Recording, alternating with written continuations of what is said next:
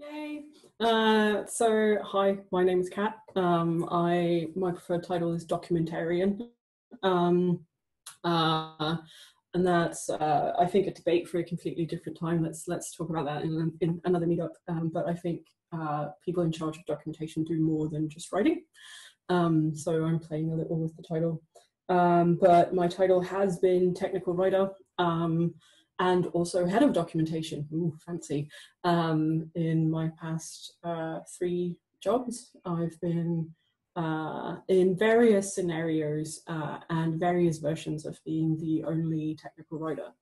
I don't have fancy slides showing like which jobs it were and so on, so I'm just going to dive straight in. When I say the lone technical writer, I think there are 3 scenarios where you can actually be the lone one. You can either be the first of your kind, completely alone. There's been no technical writer or documentarian before you. You can also be a single specialist in a feature team, kind of like a satellite. So there will be other writers in the company, but you're the only ones with that specific team or in that specific office. Or you can also be the last person standing. So there have been other writers, but you're the only one who's still there. And I've been in all 3 of these situations. In my first job as a technical writer, there were other writers when I joined who, gradually trickled out, and then suddenly I was the last person left behind. In my second job, I was hired in to be a specialist within a feature team, but there was already quite a big documentation team in the organization, so I kind of had a dotted line to that team, but I was representing, or not representing, but working on the documentation for that specific feature in that specific full stack team, and also working kind of separately from the documentation team in general. And I've also been completely the first of my kind in my last job, which is why I got to also have the title head of documentation other while in, because the responsibility I had for establishing the discipline was easier to do when you also had a title that had some clout, so you could actually participate in discussions about budget and so on. So these tips that I've compiled, which Shoka asked me to do this talk, she actually gave me a wide list of things that I can talk about, but specifically also mentioned the being the lone technical writer, because she knew that I have done that. And the list of things, or the tips that I'm about to share, are some that I found are helpful regardless of which scenario you're in, of these 3, but also things that are really helpful to actually cycle back to. So whenever there's a new project, or just every once in a while to kind of evaluate. So I hope you can use them regardless of your situation. And also that anyone here who's not just a lone writer can also find them useful, hopefully. I'm just going to take a deep breath because I'm mumbling. onto the tips. Good. So just to get started, I'm going to like just give you the tips straight off the bat, and then I'm going to dive into them individually. But the first is, when you get started, assess the lay of the land. Spend some time figuring out what's going on. Find your allies within the company, and find a way to balance long-term goals with short-term wins. The 4th one, which is the hardest one to do, is be vocal about your limits in your job. And the 5th one is really use the community and resources that are available to you. So I'm going to go through them one by one, and there are bells right outside, so I'm going to mute myself momentarily. This is going great. Good, Mark. No, I can't actually mute myself, so you're just going to have to live with the ice cream truck outside. So assess the lay of the land. So here's a scenario. You've just started in a company, you're the first one of your kind, or you've had a team and they've disappeared. A lot of stuff is going to land on your plate right now. Like, suddenly there's a lot of documentation. Maybe people aren't even clear about what documentation actually means in the different scenarios, but there might be a sentiment of like, we now have this person to do it, so that person will just do it. Also, if you've just been hired into a new position that like a team or a company that have never had a writer before, there's probably already a backlog of stuff for you to start. Like they've already curated a list of these are all the things that we would like you to improve or write. And a thing that I found the different scenarios I've been is that these things are usually stuff that actually been curated in order to create a reason to get the headcount to hire you to begin with.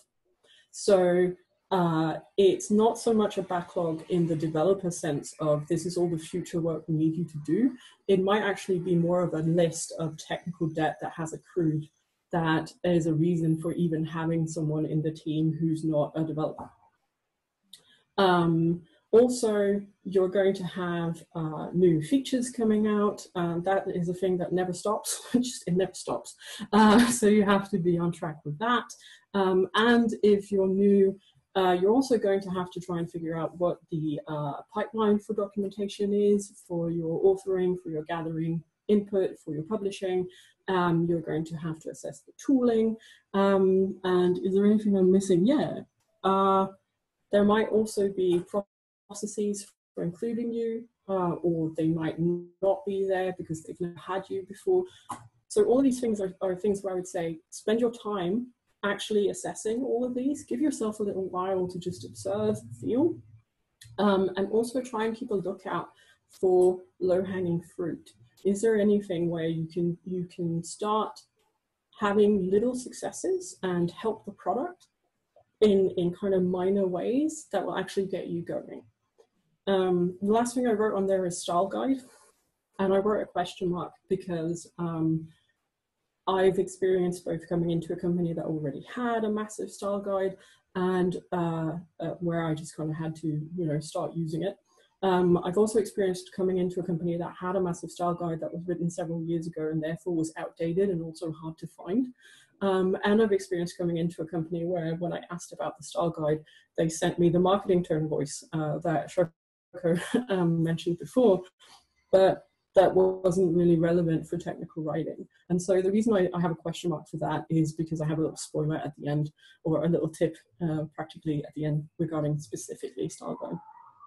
I wanted to say, when I talk about low-hanging fruit, I have an example from my last job where I started, the week I started, the release manager looked at me on my fourth day and said, by the way, we're releasing next week. So if you want to get your hands stuck in, you can do the release notes.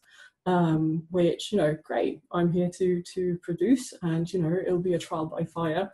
And so that's what I did. I participated in the release process, finding out that there was nothing. That was, the last one was my first time truly being the first of my kind in the company, which meant that they had nothing set up for me. The quote unquote documentation that had been done before by a marketeer, so stuff like release notes hadn't actually been part of it.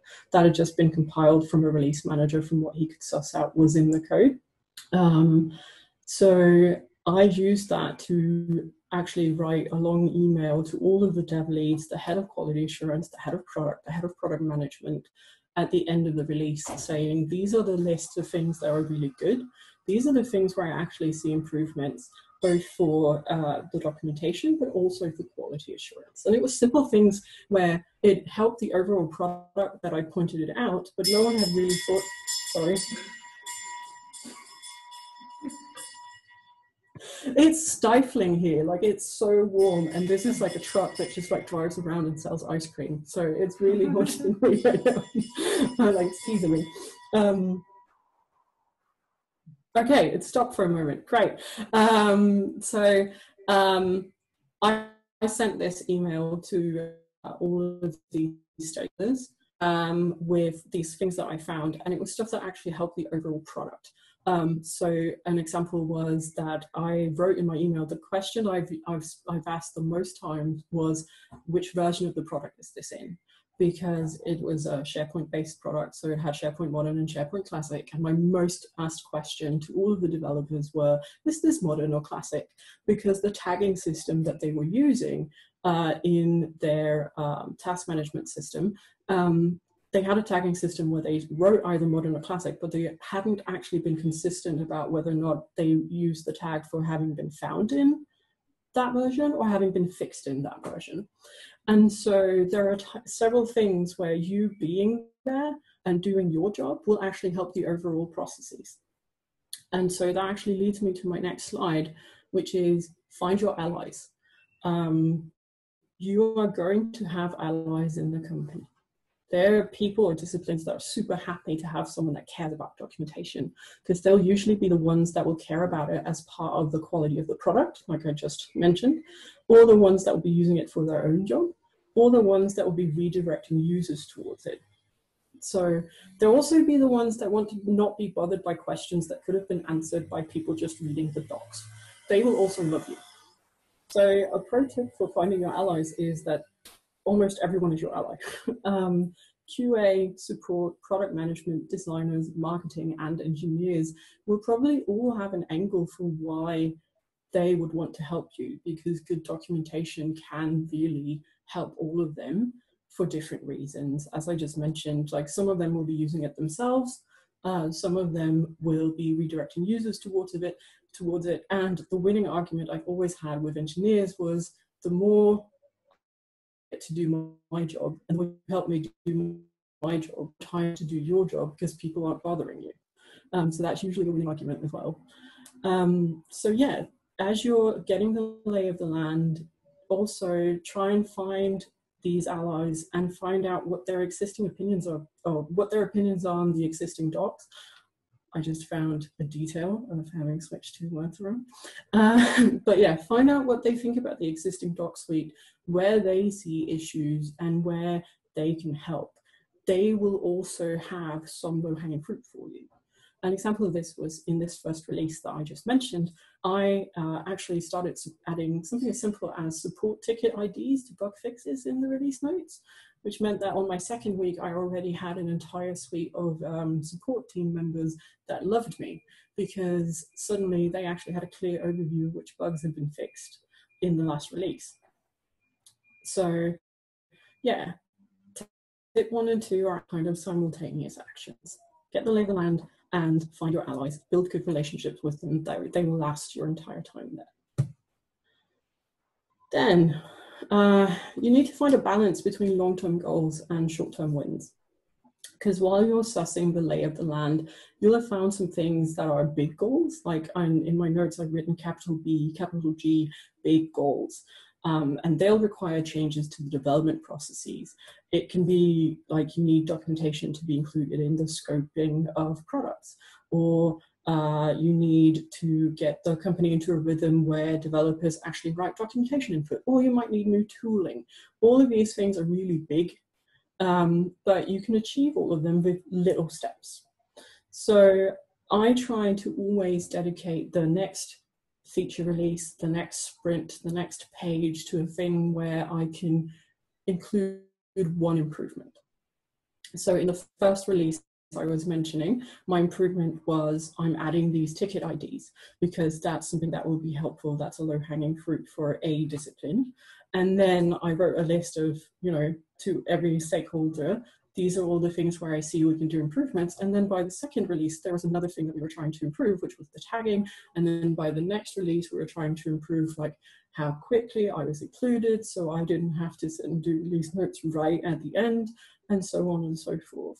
So try to perform these little steps that will gradually get you to the big goal.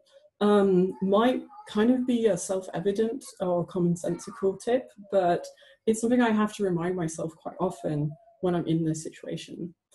Yeah, so if you constantly focus on a little thing to be the next right thing, you'll build habits. Yeah, and speaking to that, I see that I wrote in my note here, don't channel your focus into a style. Microsoft style is the best in class and has a lot of clout. So if you're completely new and you've realized we don't have an internal style guide, you don't actually have to spend your time building one. This is a tip that comes directly from the Google development course I mentioned earlier, where they actually say, don't bother, just use some of the big ones that already exist. So the next tip, the fourth one, is the hardest one to do. And this slide can be a little raw because I'm going to be skirting on mental health. Because as I said earlier, a lot of stuff will land on your plate.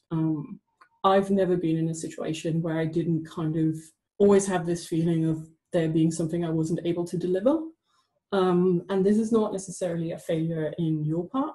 More likely because you're the lone technical writer, no one else in the company actually knows the scope of your workload and how much goes into it. So others might not know what goes into producing docs. And also, as you become more settled into your position, the scope of your workload will increase. So in some ways, documentation is kind of a black box where producing it is something that only the documentarians know really how to do and how much time will take and so on. And so I've seen a lot of technical writers feel like they're not delivering. I felt it myself, and it can be really stressful and easy to internalize as being your own fault. So one thing that I try to do wherever I am, regardless of whether I'm in a team or not, is be really open with my allies and my lead, in whichever setup I'm in, about what the actual workload is, how long it will take to produce different things, and asking for prioritization, and being vocal about the limits to whether or not I can deliver something at a specific time, or whether or not something should be included in my work, and so on. And I think that's the only way to really be able to, from an organizational perspective, alleviate some of that. If you kind of feel like you're being stretched too thin, chances are you actually are. So be open and vocal with people and have them try and help and see if there's any organizational change that can be made. Do we need to improve a process so developers and subject matter experts help out more? Do we actually need a second writer? So on and so forth. So I just want to have that in there as a very definite point. And so finally, and I have no idea for how long I've spoken for, like I might have speeded through this and I might have taken too long. But the final thing is really use the community and the resources that are available to you. You might already know this because you're in this meetup, but there's absolutely no reason to be alone, even when you are the lone technical writer. There are a lot of us out here and we all want to help and learn from each other. We have communities like the amazing Write the Docs community. There's also Take Home. I had no idea about Bodhi until I heard the presentation earlier, but there are so many communities that you should really participate in. So go to conferences, participate on Slack, read articles, listen to podcasts available, and reach out to people. I've done it in waves myself. Sometimes I don't really participate, but every time I've showed up with a question or a point or something that I needed to discuss with a peer that wasn't available in my company because of being the lone writer, I've always been met with waves of appreciation and insight and camaraderie. So please make use of that and of us, because we're all here together. That is the end of my talk. So does anyone have any questions? Yes, we got some posted in Slack. So first one, by asking your allies to contribute, did you use the docs like code approach? That's a really good question. I've used many different approaches. You say the docs like code approach, but that can take many shapes and forms. In my last job, because I was in charge of establishing a process, I actually established one where people could contribute markdown files as part of their pull requests, and then I participated in pull request reviews and just reviewed the markdown files in that. It can also be incredibly simple. In some companies, they actually still write, I need to not sound condescending, but in some companies, they write documentation in Word documents or in Google Docs. So it depends. If you could, the person asking the question, if you could elaborate, then I would love to go into more detail. Choco? Yeah, so what I meant is like, because as you mentioned that most of them are still engineers, so I assume that they don't really want to use a different tool than the coding editor. Yeah. So that's why I was thinking about the docs-like code. So in that approach, then they don't have to switch their platform. Yeah. So the one I was building at my last job, we were using docs-like code with a markdown basis, where we were using, one of the selling points for it was they were able to author documentation in Visual Studio Code alongside with their own code, which was a huge hit with the developers, because they actually went from, you know, documentation being authored by a marketeer in Word and then being published into WordPress and then being completely separate from the product, to me bringing it into it actually living alongside the code. But you're absolutely right. The reasoning I've mostly heard is that they don't want to leave their tool. But to be honest, you can make them leave tools if you're a kind enough ambassador that explains to them. Like it's I think we as people are creatures of habit, so we want to stay in tools that we know and so on. But I think the primary thing when I ask my subject matter experts or my allies to contribute is I always tell them they don't have to worry about it being pretty, because that's my thing. They just have to worry about it being correct. So they can brain dump 2 pages of wall text if they want to into a document, as long as I have something to go that is correct. That's a really good starting point, and it's a much better starting point than them saying, we are releasing a feature, here's the beta, go click around. So, you know, going from that to actually there being some input is a real improvement, regardless of where that input is.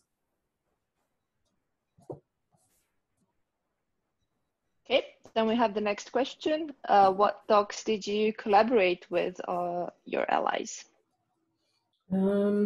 So I did the documentation for the universal render pipeline for Unity Technologies, which was really interesting. That's the team where I was hired in as the single writer in the feature team, 2 years into production of a new flagship feature, and you know, having to document that from scratch and also present it as an alternative to the existing core feature, but also kind of updating the existing core feature documentation while producing this separately. And the reason I'm really using my hands right now is because it's hard to explain without having visual representation, because it's all over the place, which I think you can all relate to.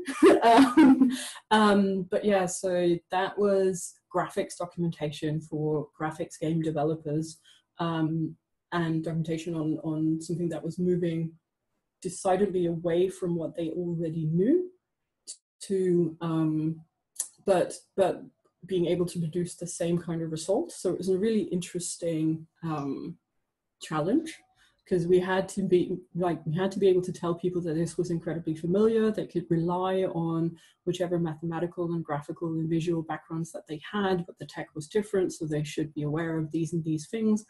And in that, I collaborated with hardcore low-level graphics engineers, front-end engineers, digital artists, and people that were hired to just like create beautiful graphics, to collaborate with them on all the different levels of what you need to know when you're producing things. And also I made sure to utilize the community that Unity had. So I actually also, one of my product managers, one of my allies in the company, gave me some names for like community moderators and so on that I could sanity check my documentation to and like send to in advance before releasing to the general public and so on. So yeah. Cool. More questions. How much should I focus on tooling? Yeah, so I think I wrote tooling somewhere in one of the sheets. You don't have to focus on tooling too much to begin with. I think it depends on the lay of the land,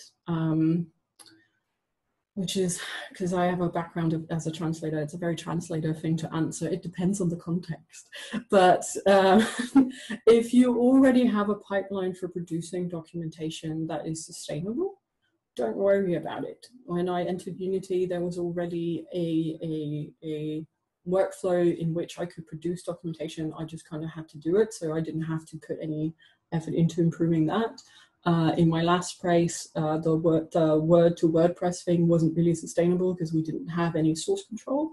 So there it became a really high focus. So I think the amount you need to focus on tooling really depends on what you find out during step 1 and 2. Because you want to get into a system where you,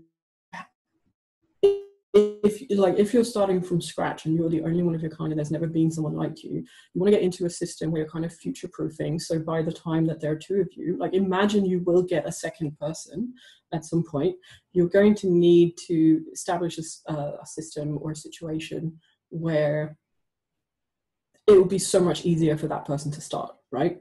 So if tooling is a part of that, like if tooling is hindering you right now, then focus on it as one of your big goals. But if tooling isn't really, there are other things that are more frustrating for you, then have those be higher up your list. I have a question, or actually 2 that are maybe related to each other. So what do you think are the biggest benefits and biggest drawbacks of being a lone tech writer? And then what is your worst and best experience being a lone tech writer? Those are really good questions, and I'm just going to write them down.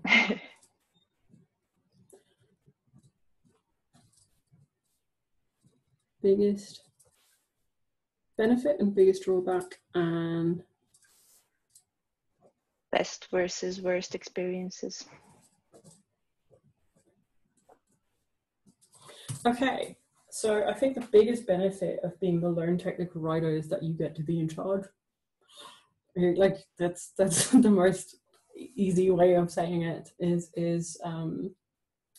it's also the biggest drawback because you can get lonely. That's why one of my points in this slide or in this presentation is to really utilize the community, because you're going to be in a situation where you don't have peers inside the company that you can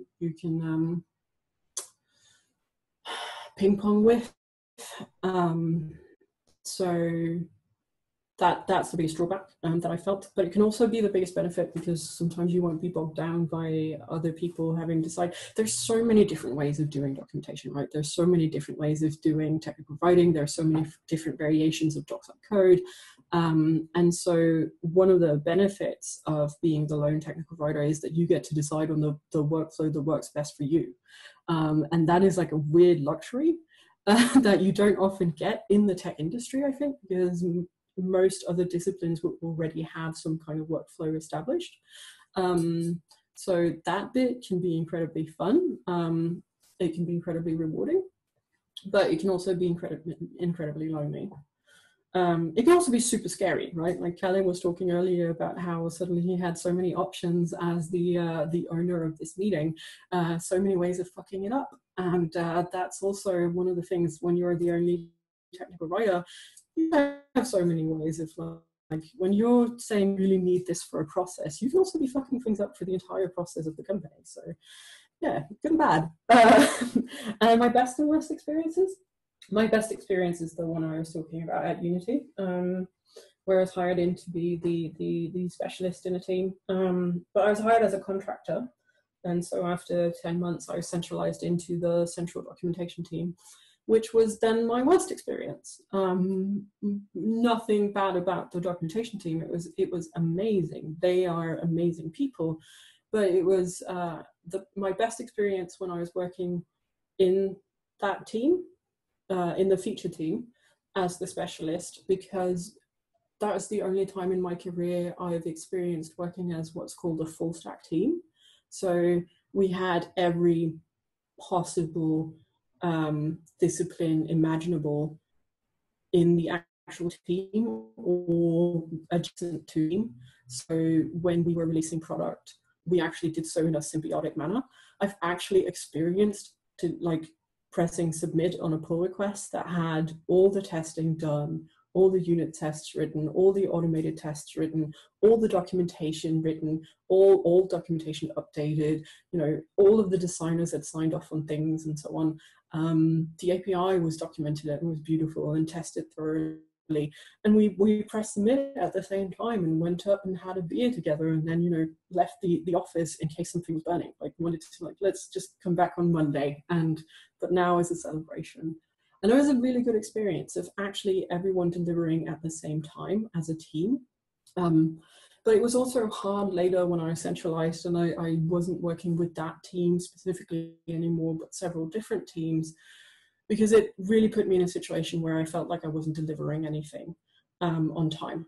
And so I was still technically the writer for that team, but because there were subtle changes to like the reporting lines and the what was expected from me and so on, it was one of those times where it's really hard because I was actually feeling like I'm not able to provide that experience for anyone. Full stop. Thank you. We have more questions though. So we have an ex-Unity person in the meetup who's asking, what was this feature and what team? It was the Universal Render Pipeline, the artist previously known as the Lightweight Render Pipeline, and it was the graphics team in Copenhagen. He's typing something, let's see. Yeah, he's just wrote yeah and a smiley face. But I skipped one question. So if there's already a docs team, but I'm the lone writer in a featured team, how does that work? How do I be both alone and part of a team? Yeah, good question. So the thing that was amazing to me about being the lone writer in the team, and then there also still being a docs team, was that there are peers that you can talk to and established processes. So I had the ability, it puts you in a situation where you're able to focus on helping your specific team that you're working in, helping that team establish documentation processes in their workflow. And sorry, I'm just going to change the image so I'm not just looking at myself, because that's confusing. Yeah, so that puts you in a situation where you can help a specific team establish processes, and it kind of takes the weight of having to do it for an entire company, because you already have a central team that's doing it for an entire company. So that's a really good thing. It requires a lot of back and forthing with the central documentation team, because you will have to adhere to style guide decisions, to general publishing decisions and so on made by the documentation team. So it requires a lot of communication, which I think is the general point of my entire presentation, is do a lot of communication with everyone all the time. Like, you cannot over communicate. Thank you. I don't see any more questions. So James wanted to talk a bit about being the only writer at iSettle. Yeah, I mean, you've actually covered a lot of the experience I've had. I was brought in on a short-term contract initially to sort out compliance documentation specifically for an audit. They'd been audited and the documentation was criticised in the audit report, so they suddenly said, right, we need someone to do that.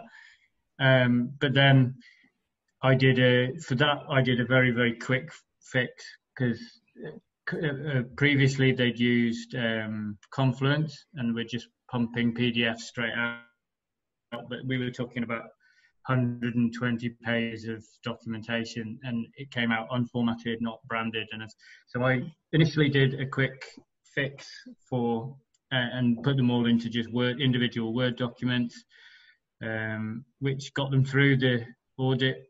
But now I've decided to bring in a tool, and we've gone with, because I have one other person I work with who works 1 day a week, and we decided together that we would bring in Madcap Flair, because I wanted to have an actual usable tool, because I'm not entirely sure how long I'll be there. I'm not sure what their plans are for documentation. And at least with that, it felt like I could at least leave it to the team and show them where everything is, and it would probably be able to be continued. Yeah, so, but I agree with a lot of what you've said. I've often been myself, yeah, and I quite like the freedom of, like you said, but I think one of the hardest things is people don't really understand that there's so many different types of documentation, and the one person they have might not be particularly good at one part of that. I have no real experience with API documentation, but I'm doing it at ISEL because I'm the person who does documentation. But it's fun. It's interesting. But I think developers, they have we tend to be, oh, you're a tech writer, whereas developers, they're, are they front end, back end? We maybe need to come up with some more niched roles. Oh, more roles. Yeah, more titles. No, but I think you're absolutely right. And the thing, that's actually a good point that I could have included in my presentation as well, is that the word documentation means different things. And it's when I joined in my last company, which was actually 3 proprietary companies, it's one hypergrowth company that had come in and eaten 2 other companies. But the original feature team still existed, and they were trying to consolidate everything. And so I actually spent about a month finding my allies, but also finding out what they meant about documentation, because it meant so many things to different people, right? So there was an engineering lead who was desperately crying out for process documentation and for feature specs, because he was in a frustrating situation where handovers were a thing that was actually like a whiteboard picture snapshot that was sent to him and go, can you develop this? So he wanted something that in my mind was not documentation at all, like it wasn't what I was thinking, but it was also a really heavily IT pro / consultancy company. All of them were. So you had professional services and customer success managers, and to them documentation was about project implementation. What does this look like specifically on the client side? And then you had marketeers and also customer success managers who thought that documentation was help guides, specific cases, specific how-to cases. You also had support that felt that, it was, bug fixes and specific troubleshooting. And then you also had developers in these 7 different development teams that meant, API documentation, because they had to start to plug into each other's products without really understanding them. And so there were so many calls back and forth of actually subject matter experts spending each other's time having conversations every time they ran into something. And so that's part of what I mean when I say get the lay of the land, and also find your allies and find out what documentation means to them. Is the thing that might have gotten you hired. Like the thing that got me hired to that position originally was they wanted someone to be in charge of updating the WordPress site, and after a month I came in and said, I'm going to abolish it. Like I'm gonna move us into a completely different system, because we need something that's scalable across the entire company, which this isn't. So yeah, find out what documentation means and where you can have, like, where your efforts would be valuable and where you can direct them and what you have time to do. Because in that specific company, I really felt for our internal developers, but it was not going to be my first priority to have them look at API documentation to begin with, because one, as you said, James, like I'm not good at that either. I'm decent, but honestly, I think they would probably be better. I could just review their phrasing and their language. But also we had other gaps that needed to be filled first. So I think that needs to be the last word for this talk. Yes. I saw that Ole, you posted more questions in the Slack, but let's take that in the breakout rooms later to discuss that. So thank you so much, Kat. It was a really, really good talk. I think everybody agrees on that. So let's take 5 minutes. That means that we're 5 minutes late. So let's start up again 20 past. So get a beer, water, and go pee, or whatever you want.